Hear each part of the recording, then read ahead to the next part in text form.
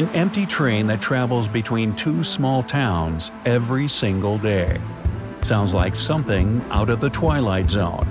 Unless you live in the UK, where ghost trains have been running for years. All aboard! We'll be departing shortly. Enjoy your ride. From Monday through Saturday at 5:16 p.m., a train takes off from Leeds and heads for the small English town of Snaith.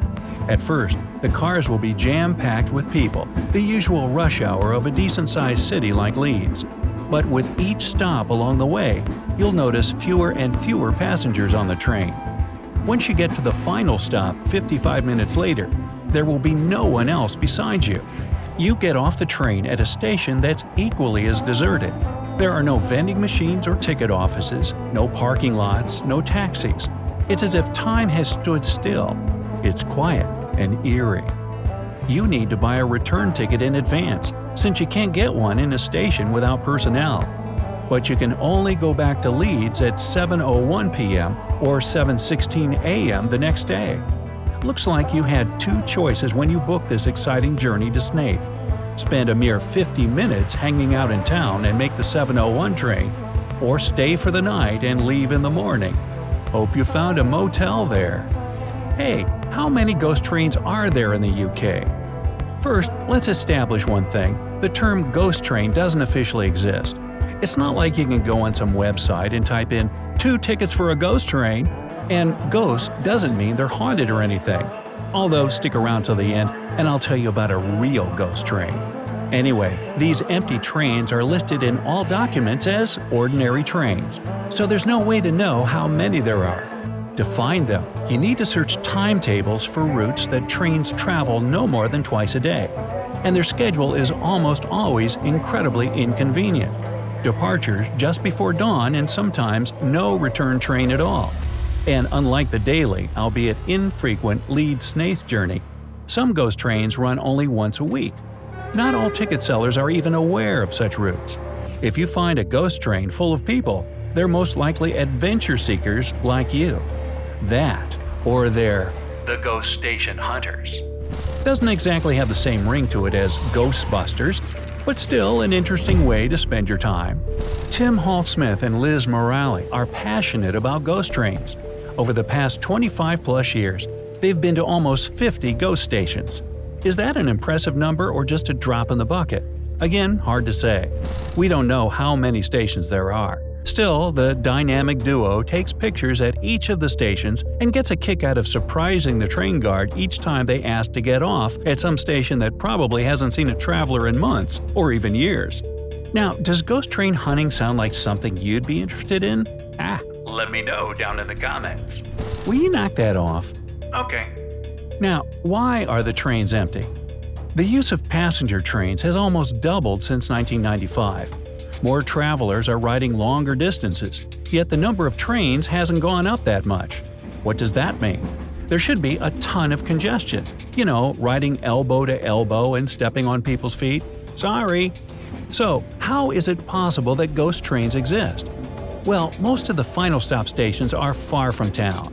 For example, the one where Tim, the ghost station man, celebrated his 50th birthday was more than 3 miles from a road, and the nearest building was an old mill.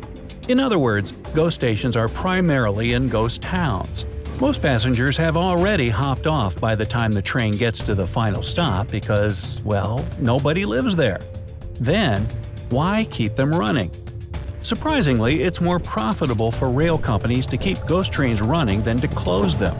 To shut down any route, they'd first have to figure out how this closure will affect passengers, the transport environment, and the economy. They send the results of this research to the Department for Transport and the media 6 months before the proposed closure.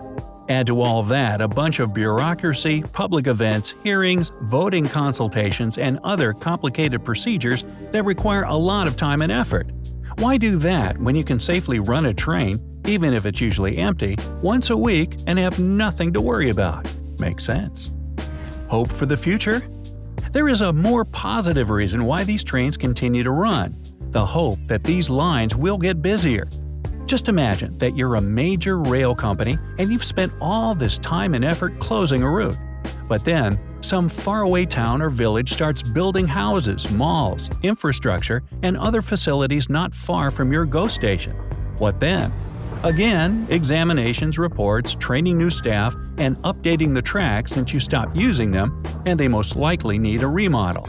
It's just not worth the risk, especially when you have cities getting overcrowded and people looking to move further away from the hustle and bustle. Sometimes it's easier and cheaper to leave things as they are than to start all over from scratch. Rebirth. So, is that hope for a revival of old ghost lines worth keeping? Sure. Some routes are already seeing increased activity. For example, there's the Halton Curve, a tiny stretch connecting the two tracks with regular trains between North Wales and Liverpool. The route was never closed, but it did need some restoration, about £10.5 million worth to be precise. And the Halton Curve is just the beginning. The number of passengers will increase, and ghost trains will likely become fewer and fewer. How about in other countries? Yes, ghost trains are a common thing for UK residents, much more than in most other countries. Elsewhere, an empty train can seriously scare passengers. That's exactly what happened in 2016 in Belgium. Travelers waiting on the platform witnessed a train without a driver and passengers slowly passing through stations. Rumors about a real ghost train instantly began to spread, but the truth was far from the paranormal. Not only after an empty train departed for the city of Louvain, the driver noticed a malfunction. He stopped the train and got out of the cab to investigate. But for some reason, the train took off on its own, something that's unprecedented without the driver. He couldn't get back in the cabin, and the machine just kept going. Fortunately, it all ended well, despite being pretty cinematic. The driver warned his co-workers about the runaway train, so the passengers at upcoming stations were evacuated. The train rode 7.5 miles until another driver jumped onto the moving cab and was able to stop it. Happy ending. The real ghost train. And now, as promised, the most famous and mysterious legend about a ghost train. It happened in the summer of 1911.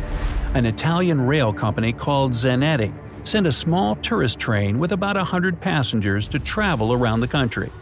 The trip was going fine until the train drove into a mountain tunnel in Lombardy, a northern region of Italy. It entered the tunnel but never made it out the other side. Apparently, as the train approached the mountain, a thick white fog suddenly surrounded it. Panic started in the car, and that's when two quick-thinking passengers decided to jump out at the last minute. The tunnel was thoroughly investigated. There weren't any signs of a crash. There wasn't a shred of evidence a train had entered it. It's as if it just disappeared right there at the entrance. After that, the tunnel was closed off and then completely destroyed. But it doesn't end there. The mysterious disappearance of the Snaith train was almost forgotten when 30 years later, new evidence surfaced on the other side of the planet. Apparently, 100 Italian citizens showed up out of nowhere in Mexico City and were admitted to a hospital for shock. They were strangely dressed, as if they were from the past. Not only that, people from different parts of the world reported that they'd seen the ghost train. Of course, all these rumors aren't confirmed, and it could simply be an urban legend.